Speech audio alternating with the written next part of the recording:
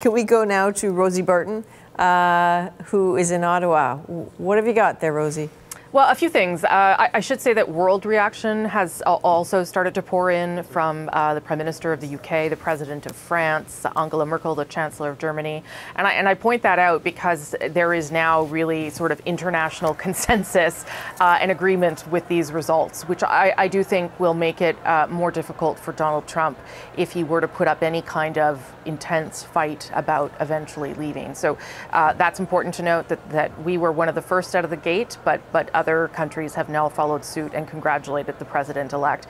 And then the other bit of reaction I wanted to bring you is from Alberta Premier Jason Kenney. And the reason this is important, of course, is because Joe Biden, as we've talked about so many times, has said that he is not in favor of the Keystone XL pipeline running from Alberta down to Nebraska. That's something that Donald Trump authorized a permit for, and Joe Biden has said that he would pull it.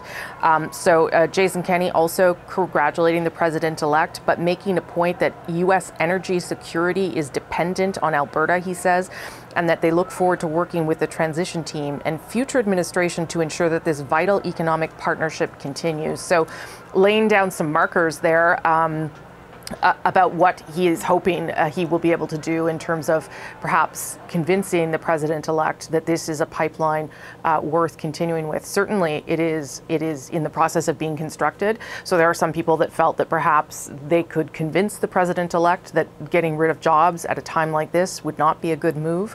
But that is a burning issue for this country and could perhaps create some friction between the Premier of Alberta and this Prime Minister. And I'll leave you with one last thought about immigration policy too, which I think is an important one as well. We saw as Donald Trump started to, talk about a Muslim ban, started to talk about who he was going to let in from the southern border between the U.S. and Mexico, that's when many refugees arrived at our borders, at Roxham Road in Quebec, in Manitoba, and in other places.